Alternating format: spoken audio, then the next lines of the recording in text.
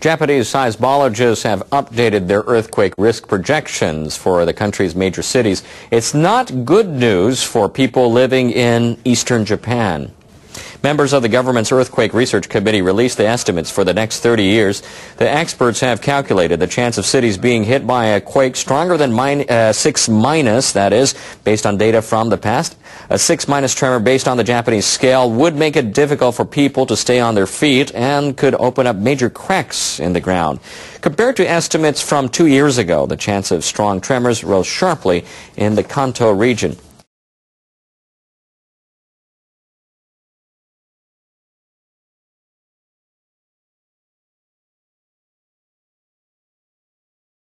Chiba City now faces a 75% chance of a 6- quake, Yokohama 71%, and Tokyo 23%.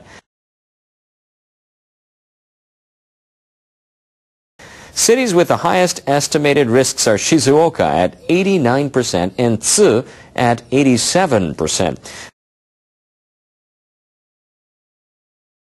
Both are in a region considered vulnerable mainly to massive earthquakes originating in the Nankai Trough south of Japan's main island. People in areas where risk projections came out relatively low should not mistakenly think that they are safe from strong tremors. Instead, they should reinforce buildings that are less quake resistant. The committee official says city authorities and residents should use the projections to strengthen their earthquake preparedness. An assessment by Japan's nuclear watchdog could keep a nuclear power plant in northern Japan offline for an indefinite amount of time. The Nuclear Regulation Authority has discovered that faults under the plant may be active. You couldn't make this shit up. NRA officials released their final assessment of an inspection they made earlier this month of the Higashidori nuclear plant in Aomori Prefecture. The assessment confirmed their earlier belief that faults under the plant's compound are most likely active. At a meeting on Wednesday, officials from plant operator Tohoku Electric Power Company argued that the faults are not active. They said there are no indications the faults have moved in recent times. However, the NRA experts pointed to a lack of evidence substantiating the utility's claim. We think that active faults exist under the compound. We conclude that there is no evidence to contradict our view. The team will finalize its report in the next few weeks. Tohoku Electric will now have to review its anti-quake measures at the plant, taking into account the presence of active faults.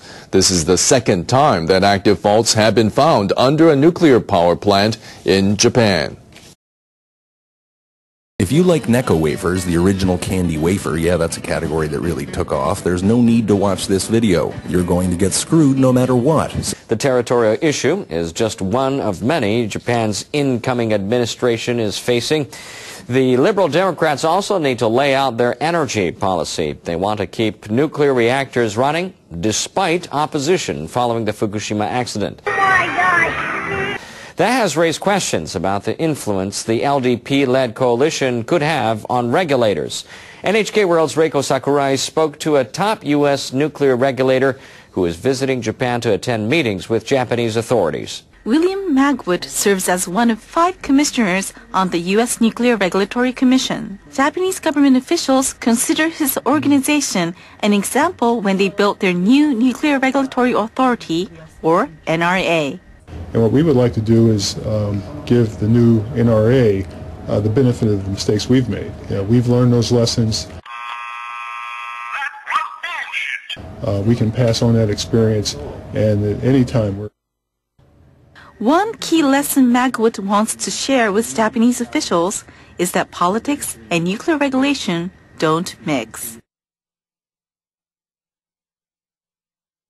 Independence of a regulatory agency is an essential key to assuring the right kinds of decisions are made, the right kind of nuclear safety processes are put in place.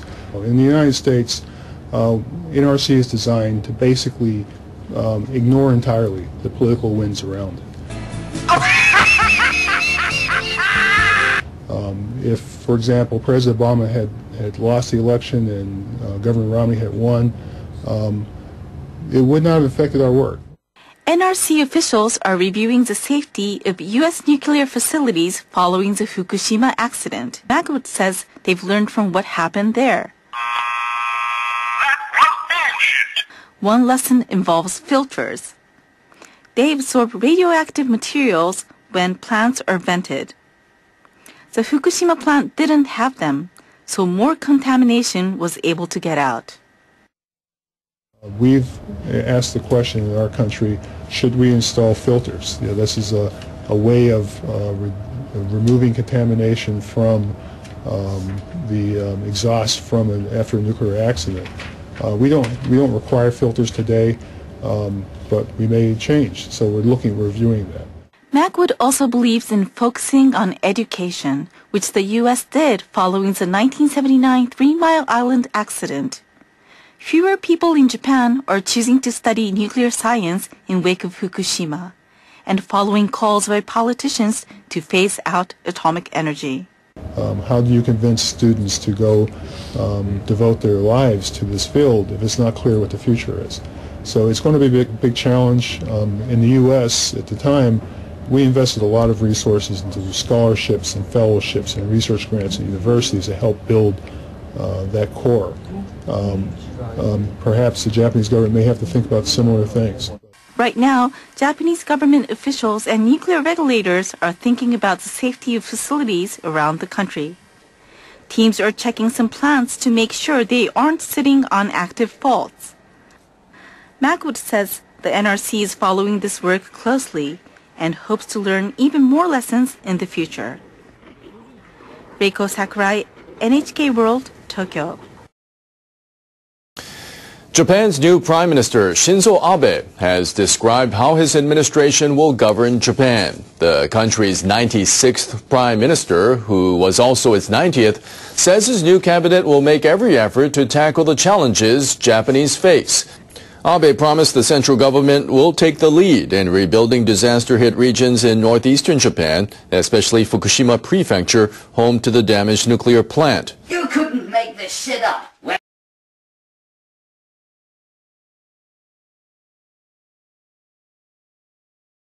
The new Prime Minister says he will achieve results as soon as possible to regain the trust of the Japanese people.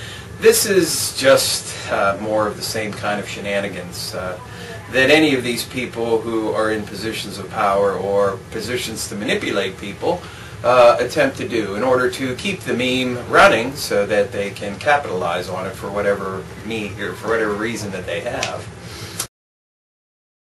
People in Fukushima know it all too well. After the TEPCO nuclear disaster, the quality of medical care has dropped. One example, too many patients and not enough nurses. To remedy this problem, hospitals have begun holding tours for trained nurses from outside the region to encourage them to offer their services. 30 visiting nurses check out hospitals in the nuclear disaster area. They've come from Tokyo, Osaka, and other cities. The nurses are guests of the Fukushima Prefecture government. Officials of Omachi General Hospital in Minamisoma City had high hopes for the tour. Their hospital lays about 25 kilometers from the troubled Fukushima nuclear power plant. After the nuclear disaster, about 80 of the hospital's 100 nurses left. Most feared radiation. Even though more nurses now work there, they have too many patients. That's because nearby hospitals are still closed. We are barely operating. Several other hospitals have loaned us nurses.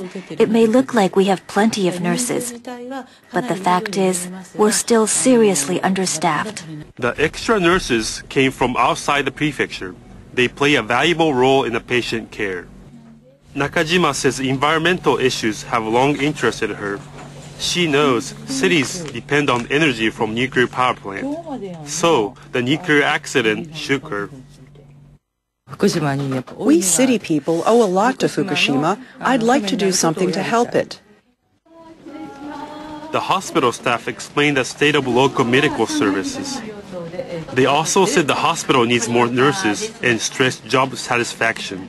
It appears people are gradually forgetting about the disaster and its victims. If any of you wishes to work with us, we'd be grateful. Nakajima spoke about the advantages of working in a rural setting. citing her own experiences. Omachi is a really nice place and offers a stress-free work environment. I'd like to invite you to join us and help us to make it even better. The visiting nurses asked about the job and problems they might face in their daily lives. The mothers of small children were keen to know about the dangers of radiation. I'd be lying if I said I didn't ignore the dangers of radiation. I let my children play outside only briefly. After the briefing, many visiting nurses said they would seriously consider the job offer. I was impressed by how devoted all the staff were, so I want to help them too. We know it's difficult, but we'll continue to call for help. I hope they will return to us someday. If Fukushima is to recover, locals need better medical care. So, the understaffed Omachi Hospital must keep recruiting nurses from around Japan.